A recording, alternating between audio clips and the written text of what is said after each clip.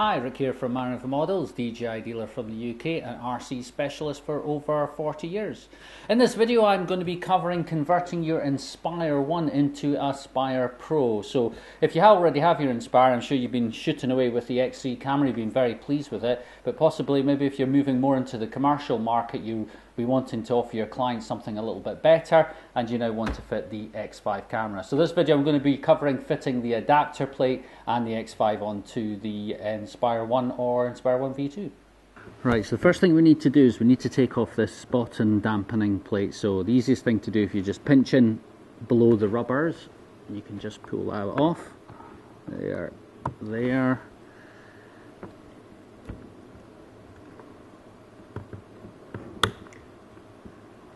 Now, don't just quickly pull it away because there is, in fact one's out already, we've got two cables on the back here, so there's little cam locks on them, so you need to squeeze those little clips in before you pull it away. So just clip in the back and then it comes off. But what we also need to remove as well is these little dampening rubbers too, so just give them a pinch and remove them as well.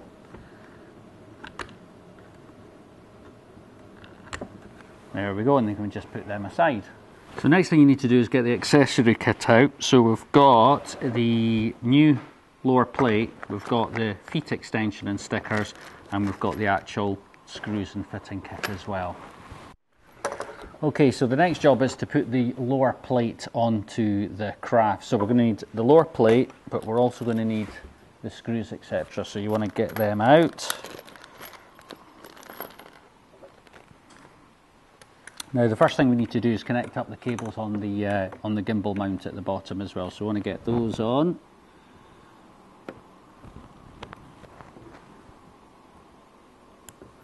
Get them clipped in place. Now when you're putting this on, see these cables, they tend to sit forward and they tend to cause a little bit of resistance between this plate and the bottom plate of the model. So if you can try and tuck the cables into the hole just for putting them on, and what I tend to find is there you'll probably find there's a bit of resistance in that plate, it doesn't move smoothly, but you find once the weight of the X5 camera's on and it pulls it down, it tends to clear okay.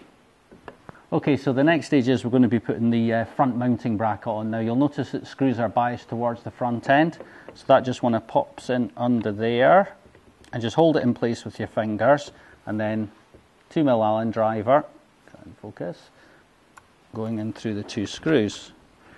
Now I find what sometimes helps, rather than having the screw going in that way, because the bracket, the way your finger's holding it in just at the front tends to lean back, so if you actually angle the Allen key just back a bit, it just helps it bite on. Now don't screw it in till it's tight though, because you haven't got the other side in, you just want it to, so it's just nicked up and caught on the thread, and then that way the second screw goes in, and then that could be the one that does the tightening.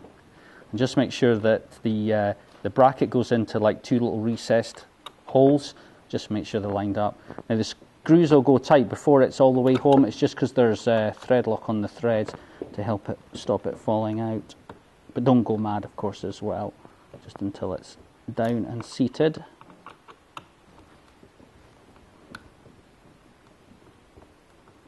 And that's you.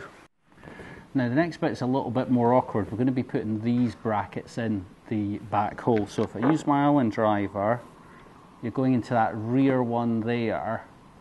Just move that round a bit, way. That's the one that you're going to be going into. Now the way it goes in, as you'll see again on this bracket, it's got a recessed bottom which goes in the hole, but that flat edge there lines up with the flat of the craft, so it will go in that hole, and then that edge there will be flat against that.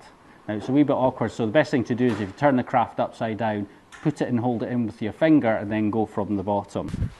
Okay, so I've now got the bracket in and I'm holding it in with my finger, although I found it easier to place it in that way. The reason I've got my hand in from the rear is just so that my hand doesn't cover the shot from the camera. And then now we're able to put that screw, just find the hole and screw it in. Now again, you'll feel it going tight a little bit prematurely, but that is it, just the thread lock. But don't take it up too tight, just take it into a few threads just so that you can put the other one in, and then it'll allow it to line up better.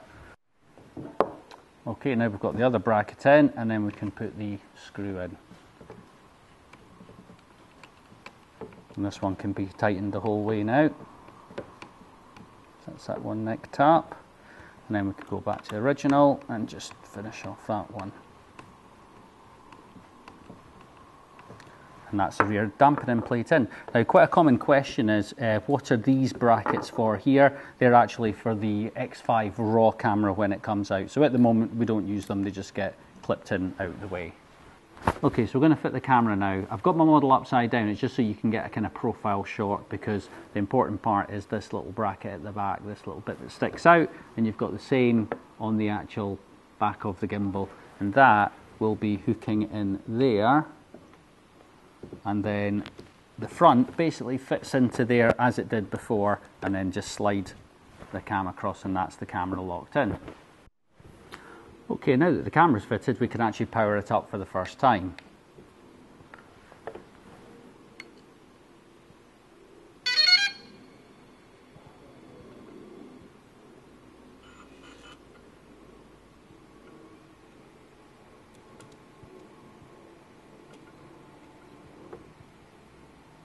And there we go.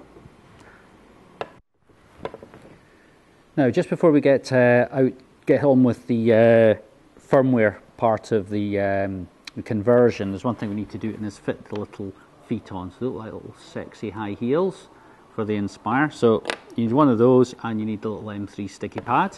Now, give this a wee clean first, because if there's any like dust and oil on it, it might stop this from sticking on properly. And you just want to stick that on. Go down there like that, peel off the top, and then this simply just slides on over the top like that, and that's your heel extensions on. Okay, once you've got all four fitted on, you'll be looking slick like this, and you won't look out of place in a 70s retro party night.